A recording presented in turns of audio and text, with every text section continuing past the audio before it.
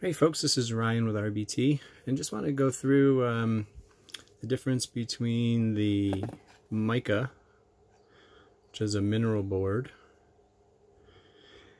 that is used in the Splinter Z's US behind me here, as compared to what we did the factory production units. It's a piece of precision molded high temperature ceramic.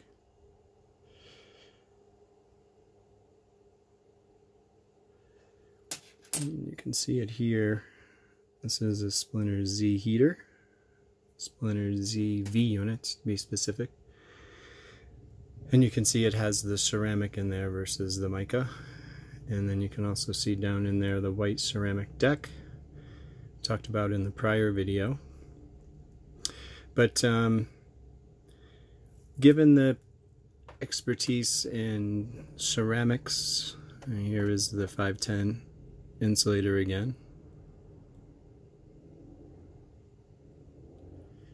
And the stainless steel parts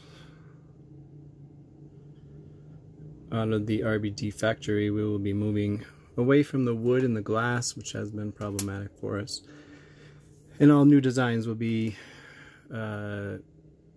using more of the ceramics and the stainless steel.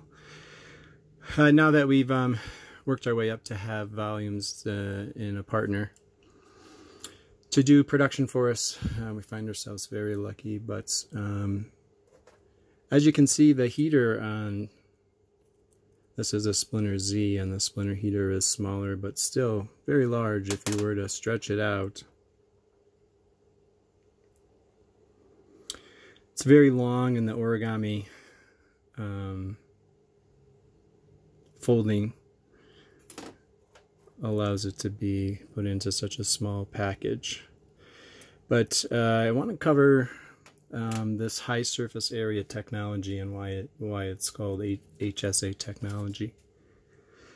So your typical e-cigarette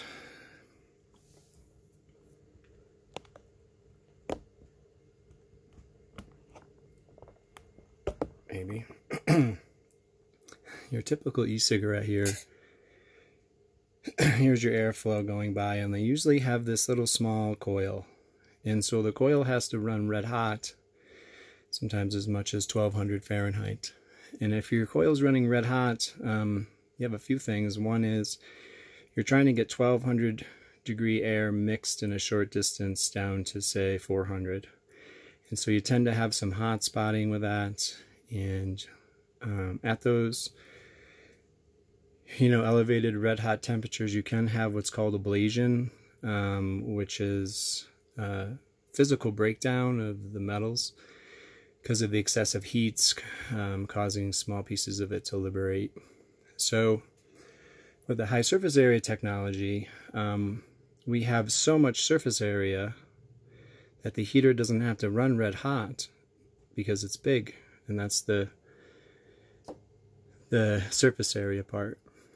And so we can run down near 500 degrees Fahrenheit and then have more uniform air and not have to make this big jump from 1200 to 400. We just need to go from 500 down to 400. So it's a lot more controllable, and that smaller, what they call pinch temperature, does tend to lead, in my opinion, to better quality vapor, and starts to approach the vapor quality of the home unit, where you have what I call equilibrium vaporizers, where they're allowed to have a basically unlimited amount of times to heat up and really soak a large heat source with a small bit of power a lot in, say, in the log vapes. And that allows you to do this thing where you have a large